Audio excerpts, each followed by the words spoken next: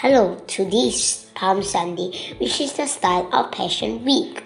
Passion Week is the remembrance of Jesus' death on the cross on the day that we call Good Friday. This is the story of Jesus going to sacrifice himself for our sins. Today on Sunday, Jesus enters the city of Jerusalem riding on a donkey.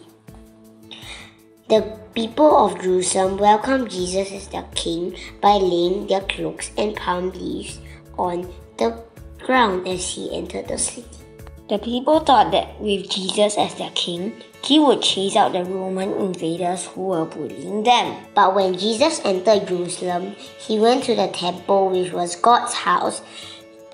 Jesus began to chase the people who were doing business and cheating people of their money out of the temple.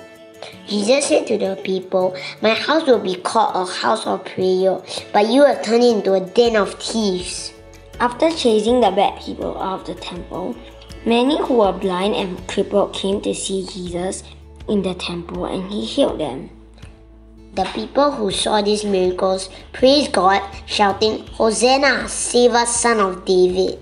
But when the chief priests and scribes saw this, they were very jealous of Jesus and began to plot to kill him. Jesus continued to teach the people God's word during the week, and he was eventually arrested and crucified on Good Friday. Let us take this week to remember Jesus' teachings and sacrifice for us. Like how Jesus got rid of everything in the temple that did not honor God, we can also use this week to look at our lives and choose one simple thing that distracts us from God.